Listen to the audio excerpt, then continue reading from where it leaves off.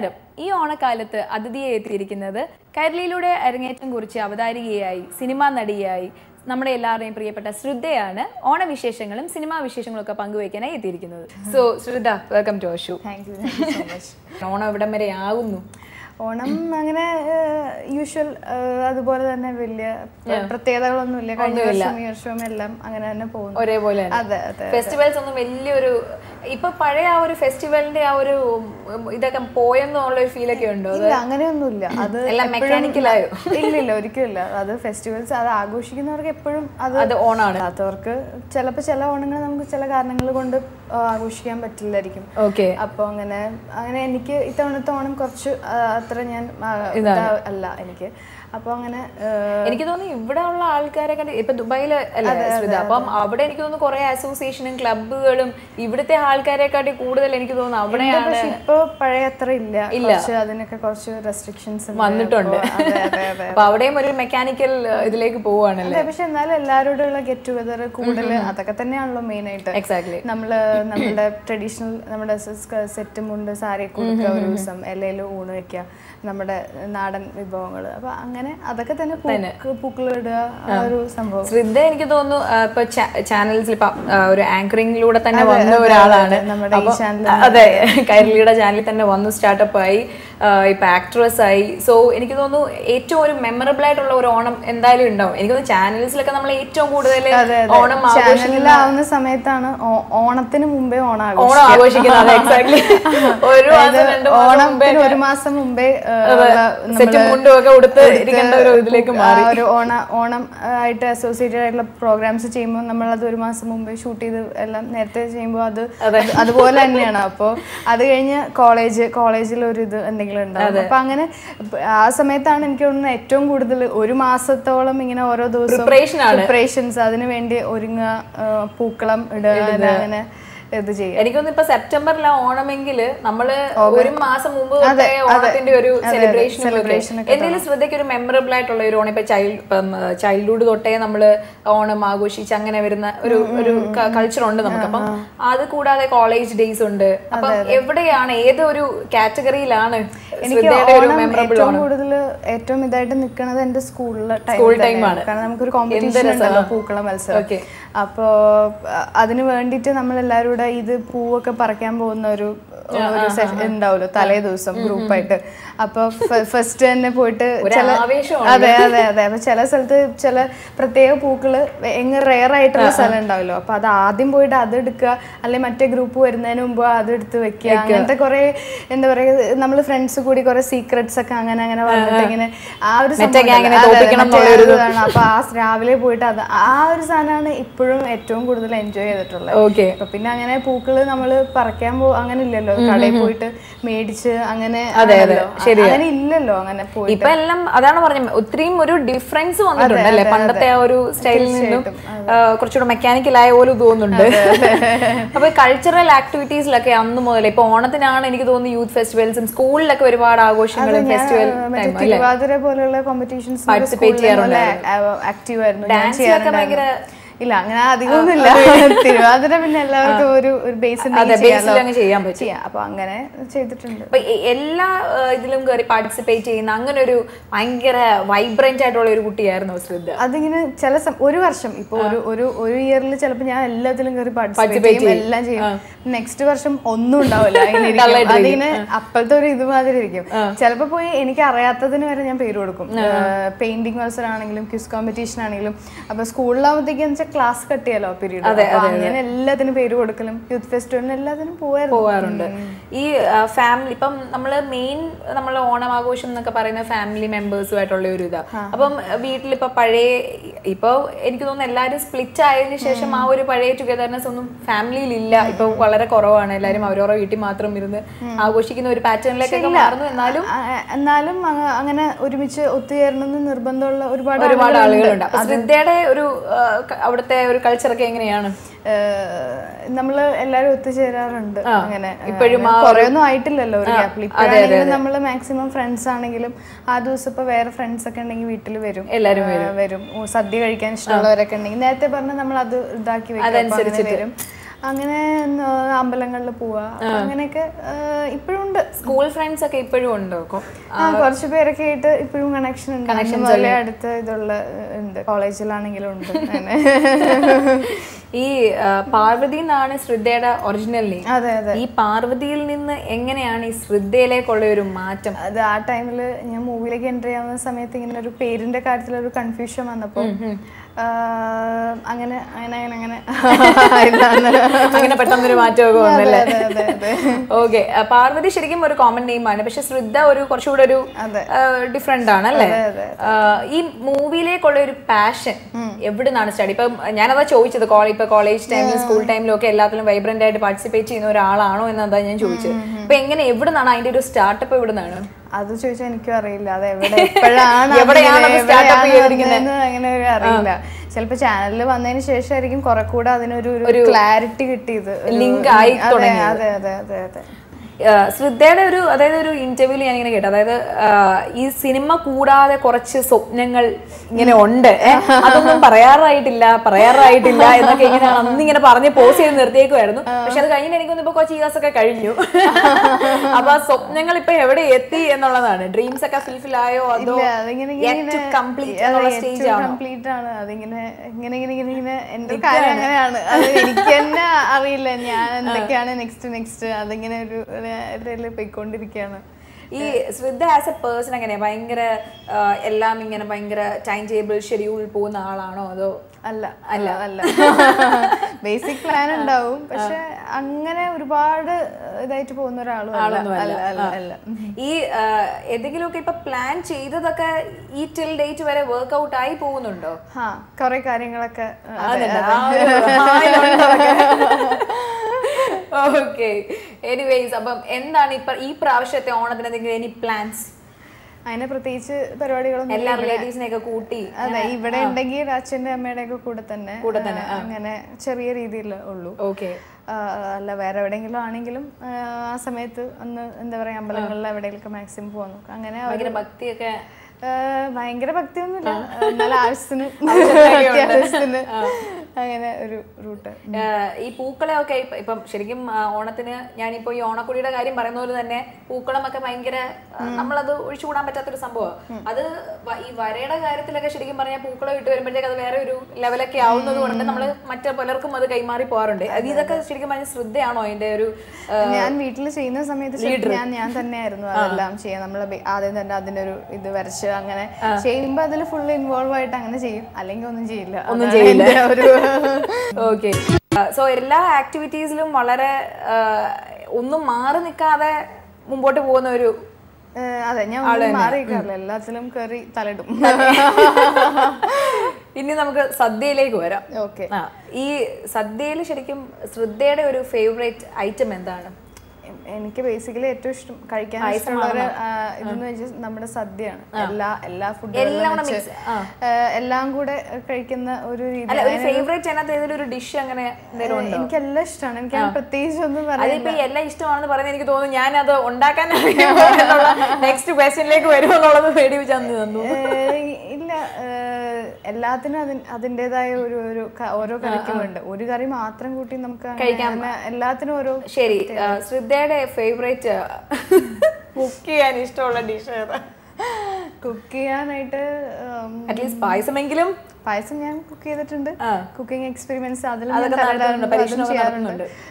ഈ ഓണത്തിന് എന്തെങ്കിലുമൊക്കെ പരീക്ഷണം ചെയ്തിട്ട് എന്തായിരുന്നു ആ റിസൾട്ട് ഒക്കെ? എന്തെങ്കിലും? എല്ലാം സക്സസ്ഫുൾ ഉണ്ടായില്ല. എനിക്ക് തോന്നുന്നു എല്ലാം തന്നെ എനിക്കറിയാം, മാനേജ് ചെയ്ത് പോവും സംഭവം. ഒരു സദ്യയൊക്കെ അത്യാവശ്യം ഒക്കെ എങ്ങനെയൊക്കെ മാനേജ് ചെയ്ത് പോകും അല്ലേ? വലിയ പ്രശ്നങ്ങളൊന്നുമില്ല. ഓക്കെ.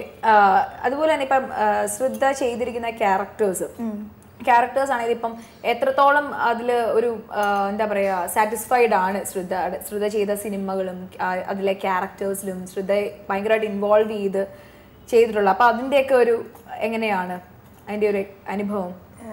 ഞാൻ അങ്ങനെ എന്താ പറയാ ഒരുപാട് ചൂസ് ചെയ്തിട്ടൊന്നുമല്ല, എനിക്ക് വന്നതിൽ നിന്ന് ഞാൻ എടുത്തു എന്നുള്ളൂ, അല്ലാതെ അങ്ങനെ ഒരുപാട് ചൂസ് ചെയ്തിട്ടൊന്നും ഞാൻ ചെയ്തിട്ടില്ല. അപ്പോൾ നമുക്ക് വരുന്ന ഒരു 2 ആണെങ്കിൽ അതിൽ നിന്ന് ഒന്ന് സെലക്ട് ചെയ്യാന്നുള്ള ഒരു ഓപ്ഷൻ എനിക്ക് ഇതുവരെ ഉണ്ടായിട്ടുള്ളൂ. അല്ലാതെ കുറെ വന്നിട്ട് അങ്ങനെ അത് വേണ്ട അങ്ങനെ ഒരു സാധനം ഞാൻ ചെയ്തിട്ടില്ല.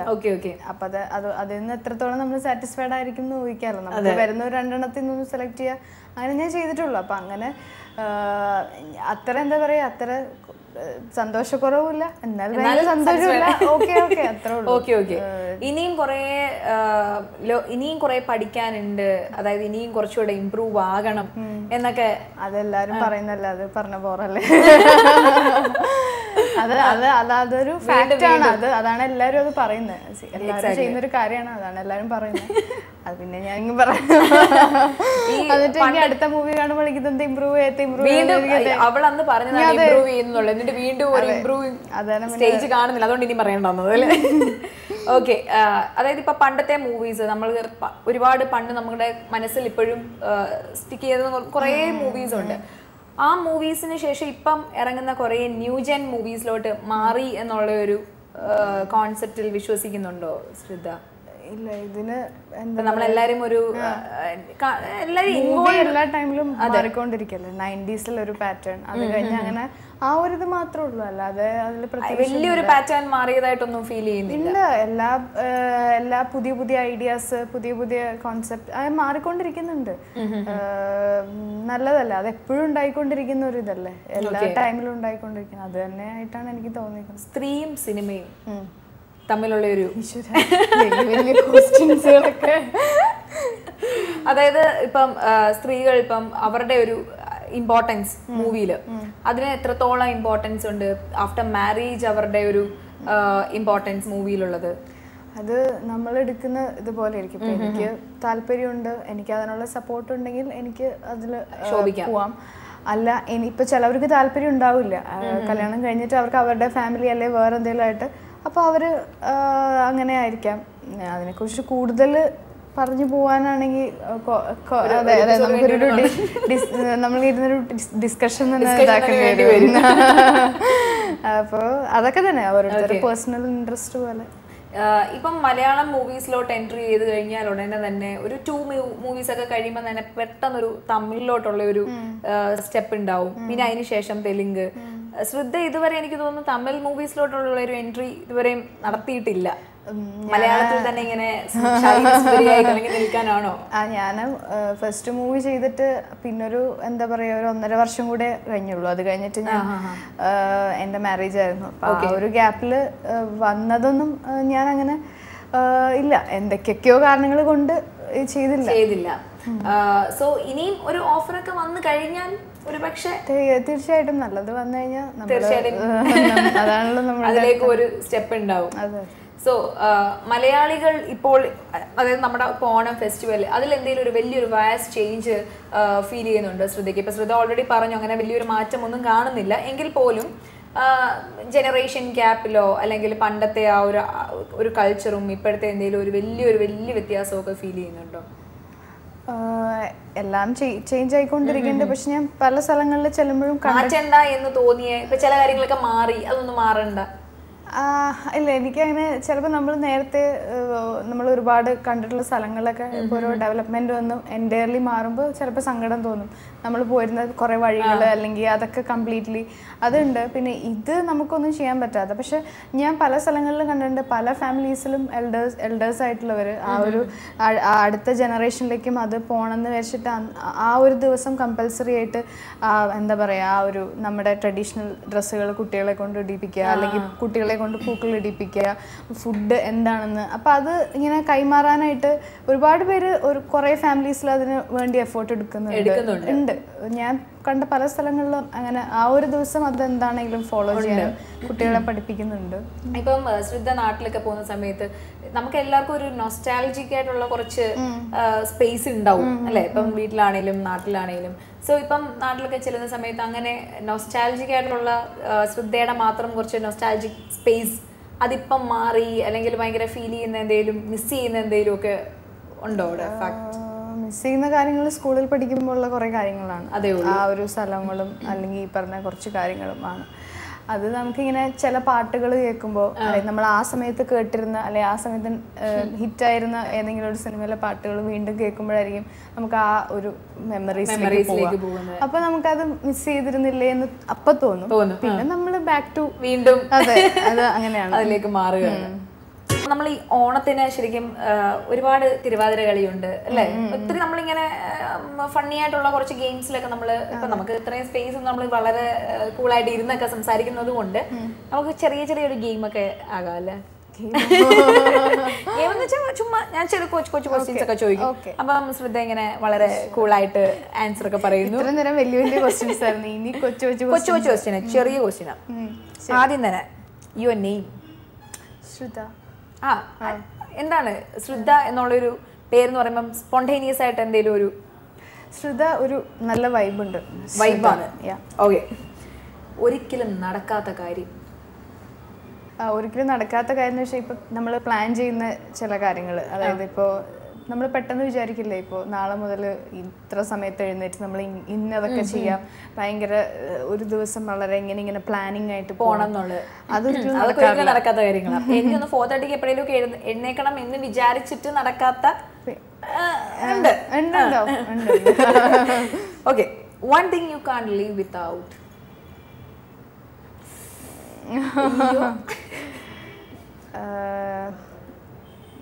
ഫ്രീഡം ഞാൻ ഏറ്റവും കൂടുതൽ വിശ്വസിക്കുന്ന ഒരാളാണ്. ഫ്രീഡം എന്ന് പറഞ്ഞു കഴിഞ്ഞാൽ പല പല പല പല ഇതില്. എക്സാക്ട്ലി. അതെ. അപ്പൊ അത് എനിക്ക് ആരെങ്കിലും ഇങ്ങനെ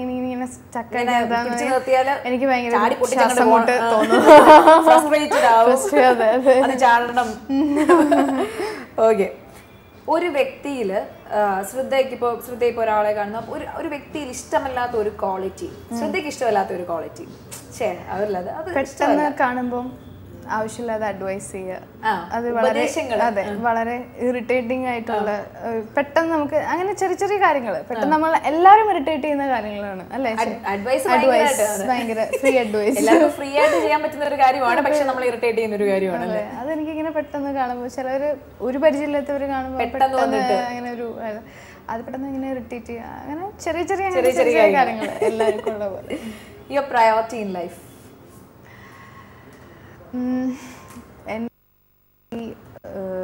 ഞാൻ എല്ലാ ദിവസവും മാക്സിമം ഹാപ്പി ആയിട്ട്, അതായത് അങ്ങനെ അതെ നമ്മുടെ എല്ലാവരുടെ ലൈഫ് ഒരു അങ്ങനെ വിശ്വസിക്കുന്ന ഒരാളാണ് ഞാൻ. എപ്പോഴും ആ ഒരു ഇതുള്ള ഒരാളാണ്.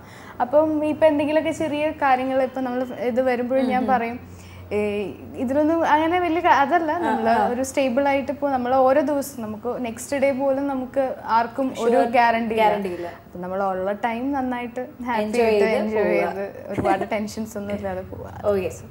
ശ്രദ്ധയിലുള്ള വേഴ്സ്റ്റ് ക്യാരക്ടർ? വേറെ ആരെങ്കിലും വിളിച്ച് ചോദിക്കുന്നില്ല എന്റെ കൂടെ എന്താണ് ശ്രദ്ധയിലുള്ള വേഴ്സ്റ്റ് ക്യാരക്ടർ? ഒരുപാട് നാളത്തെ പരിചയം. എനിക്ക് പെട്ടെന്ന് സങ്കടം, അതായത് പെട്ടെന്ന് എനിക്ക് തന്നെ കൺട്രോൾ ചെയ്യാൻ പറ്റില്ല ചില സിറ്റുവേഷൻ. എനിക്ക് പെട്ടെന്ന് ഹേർട്ടാവും ആരെങ്കിലും. ചെറിയ സെൻസിറ്റീവ്, ഞാൻ വളരെ സെൻസിറ്റീവ് ആണ്. അതെനിക്ക് പലപ്പോഴും എനിക്ക് അങ്ങനെ ആവണ്ടെന്ന് തോന്നും ചില സമയത്ത്. ഞാൻ ഭയങ്കര സെൻസിറ്റീവ്. പക്ഷേ ബി ഫ്രാങ്ക് അതൊരു വേഴ്സ്റ്റ് ക്യാരക്ടർ ഒന്നും അല്ല, പക്ഷെ എനിക്ക് തന്നെ ചില സമയത്ത് ഇന്നസെന്റ് ആണ്. അത് എനിക്കത് ആരെങ്കിലും എന്തെങ്കിലും പെട്ടെന്ന് ഒരു പ്രശ്നം, അത് എനിക്ക് തന്നെ മാറ്റണം എന്ന് ഞാൻ വിചാരിച്ചു. അതൊരു വേഴ്സ്റ്റ് ക്യാരക്ടറായിട്ട് ഞാൻ എടുത്തു അല്ലേ? Your happiness? My happiness.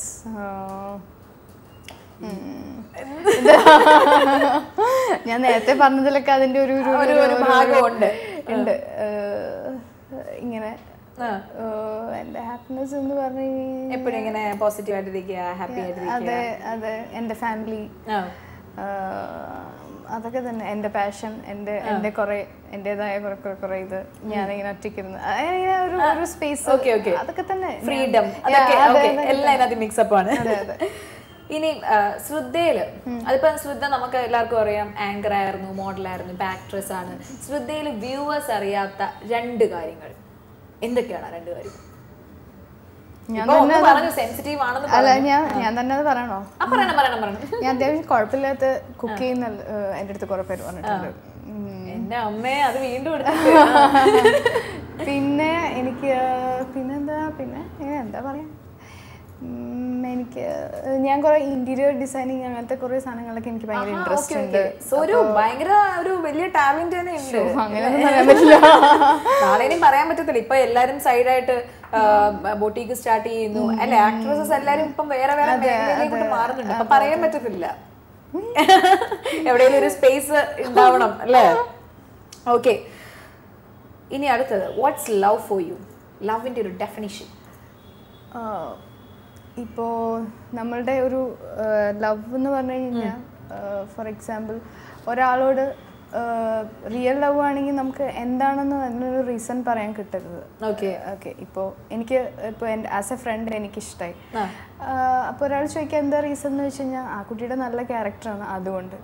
അപ്പം അതിൽ ഞാൻ അങ്ങനെ വിശ്വസിക്കുന്നില്ല. അതിനൊരു റീസൺ പറയാൻ ഒരാൾക്ക് കുറേ നെഗറ്റീവ് ഉണ്ടാവും, ഒരു പോസിറ്റീവ് ഉണ്ടാവും, അതെല്ലാം അക്സെപ്റ്റ് ചെയ്തിട്ടുള്ള ഒരു ലവ്.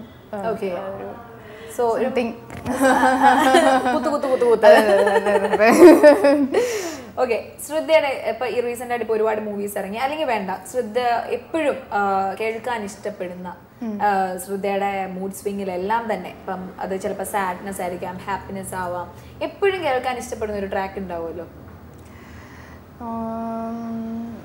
എനിക്ക് അങ്ങനെ കുറേ സോങ്സ് ഉണ്ട്, ഓരോ മൂഡ്സിന് അനുസരിച്ച്. എനിക്ക് മലയാളത്തിലാണെങ്കിൽ വൈശാഖ സന്ധ്യ എന്നുള്ള സോങ് എനിക്ക് എപ്പോഴും എന്തോ ഒരു പോസിറ്റീവ് വൈബ്. ഇല്ല, അയ്യോ സൗണ്ട് കേൾക്കുമ്പോൾ തോന്നുന്നു അങ്ങനെ ചോദിച്ചാൽ അറിയാൻ പറ്റുമോ പാടുമോ എന്നുള്ളത്?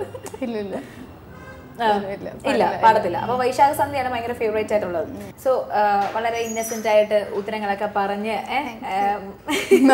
താങ്ക്സ് എന്നൊക്കെ. അപ്പൊ നമുക്ക് ഇനിയും പ്രേക്ഷകരോട് ഒരു ഓണം വിഷ് ഒക്കെ പറയണ്ടേ? എനിക്ക് ഒരുപാട് സന്തോഷമുണ്ട് കൈരളി ടിവിയിൽ വീണ്ടും ഇങ്ങനെ കുറെ നേരം എനിക്ക് സംസാരിക്കാനും നമ്മുടെ ഫാമിലിയിലേക്ക് തിരിച്ചു വരാൻ പറ്റിയതിൽ എല്ലാ പ്രേക്ഷകർക്കും ഞാൻ ഈ അവസരത്തിൽ എൻ്റെ ഹൃദയം നിറഞ്ഞ ഓണാശംസകൾ നേരെയാണ്. എല്ലാവർക്കും ഒരുപാട് സന്തോഷവും ആരോഗ്യവും എല്ലാം ദൈവം തരട്ടെ എന്ന് ഞാൻ പ്രാർത്ഥിക്കുന്നു. ശ്രദ്ധയ്ക്കും നമ്മളുടെ എല്ലാവരുടെയും വക ഓണാശംസകൾ. Thank you so much. ശ്രദ്ധയ്ക്കും ഞങ്ങളുടെ എല്ലാവരുടെയും വക ഓണാശംസകൾ. Thank you so much.